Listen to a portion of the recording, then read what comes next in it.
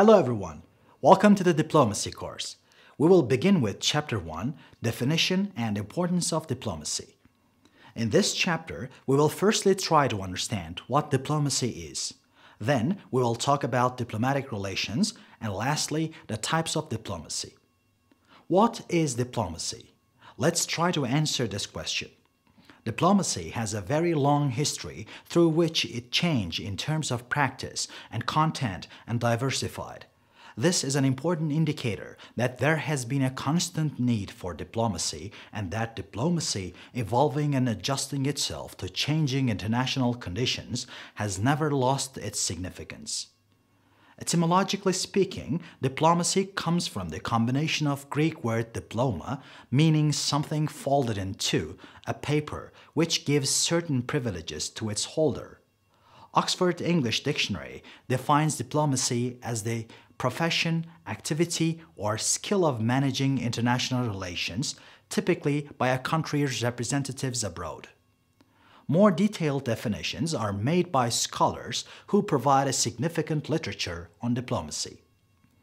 In modern international relations, it is no longer possible to define diplomacy only in terms of foreign policy or political relations between states that is carried out by statesmen and diplomats. The most important function of diplomacy, regardless of its scope or its actors, is communication. In a sense, diplomacy is communication itself. Another major function of diplomacy is representation. The main instrument of representation is embassies, and its main actors are ambassadors, consulates, attachés, and other diplomatic personnel. Let's move on to diplomatic relations. Diplomacy has a wide scope with many different actors. Even when states are accepted as the main actor of diplomacy, diplomacy takes shapes depending on the characteristics of the state. Besides the debate over whether the sovereign states are less powerful and hence less important has been on the agenda of international relations for a long time and remains unconcluded.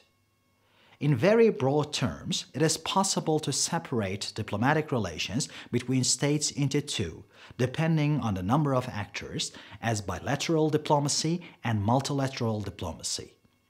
Whereas bilateral diplomacy defines relations between two states, multilateral diplomacy defines the relations between more than two such actors. Having diplomatic relations with a state does not necessarily mean having good relations. States may sometimes have very bad relations or have periods of crises and even get involved in small-scale armed conflicts, but still carry on their diplomatic relations.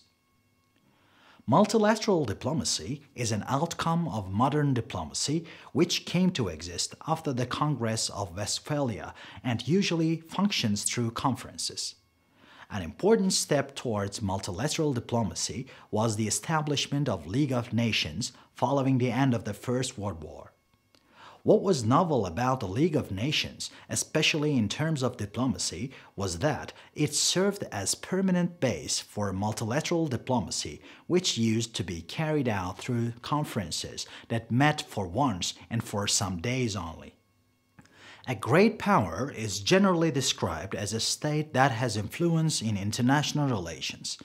This influence mostly derives from state capabilities such as territory, strategic position and geographical extent, population, resources, military strength, political stability, and strong economy.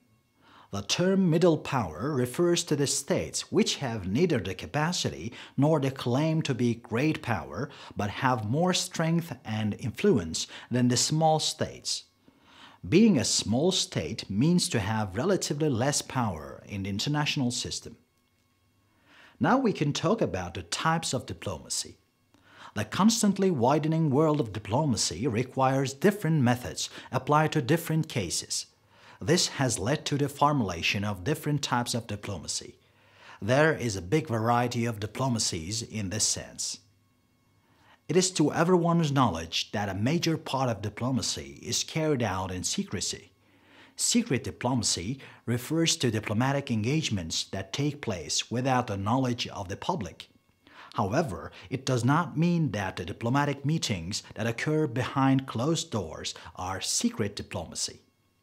What is meant by secret diplomacy is that the very existence of certain diplomatic meetings are kept secret from domestic and foreign publics.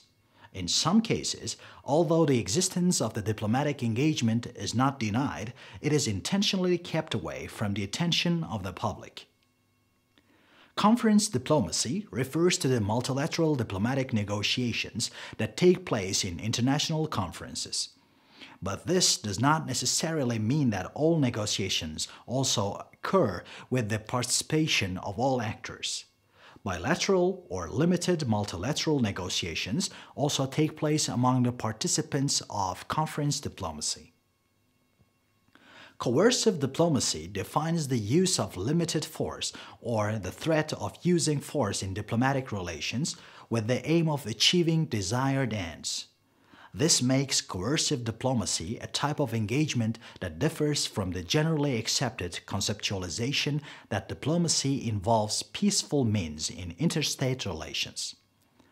The success of coercive diplomacy depends on the outcomes that are aimed and the way that it is used. Crisis diplomacy defines the international efforts to manage and solve a crisis. The need for crisis diplomacy has increased significantly since the world has become more interconnected, and a crisis occurring in one region of the world becomes the concern of other states on both regional and international level. New types of global crises, such as humanitarian, economic, environmental, or health crises, necessitate the involvement of many state and non-state actors in order to reach a solution. Track 2 diplomacy refers to the unofficial diplomatic activity, presupposing that official diplomacy is the track 1. Since it differs from official diplomacy, its actors are also not state officials.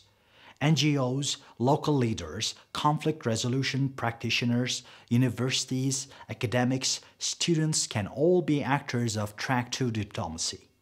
Economic diplomacy is the implementation of foreign policy by using economic means to achieve political goals, or it is a strategy to promote foreign policy objectives.